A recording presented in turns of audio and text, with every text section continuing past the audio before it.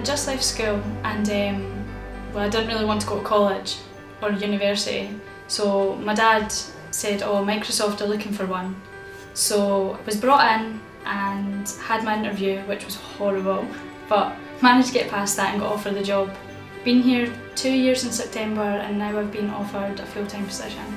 I'm actually quite chuffed that I managed to get offered a contract, because in the beginning we weren't promised anything, saying it was just a case of if there's a space then you're welcome to apply.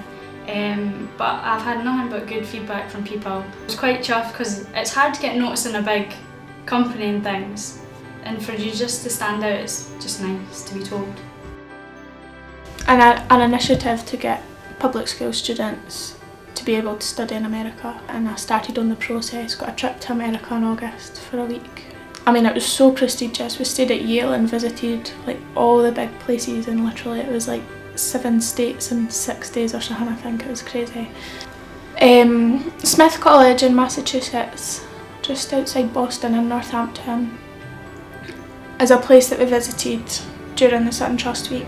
It's a liberal arts school that I absolutely love. Like, by the point I got there, I already had a massive list of schools that I needed to look into to apply.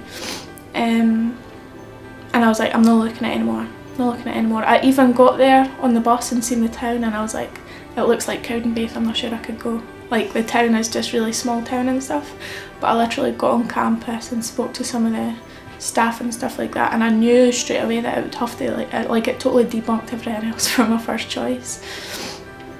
So yeah, I applied there. I'm going in 4 weeks, just about ready. But yeah, totally excited. I still can't really believe it. I'm basically studying vet care assistant, which basically means helping around the surgery, giving medications, giving food, making sure all the animals are alright.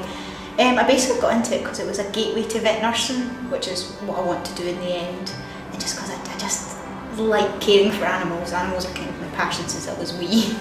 It's really difficult, but you kind of got to compromise between your college stuff here and your work. There was a lot of no sleep.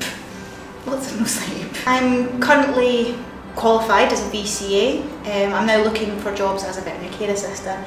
I was shocked. I didn't know I had been nominated until I got the phone call, and it was like, this is a joke. This can't be happening to me of all people. But yeah, it seems, once it kicked in, it was like, yeah, I've done this.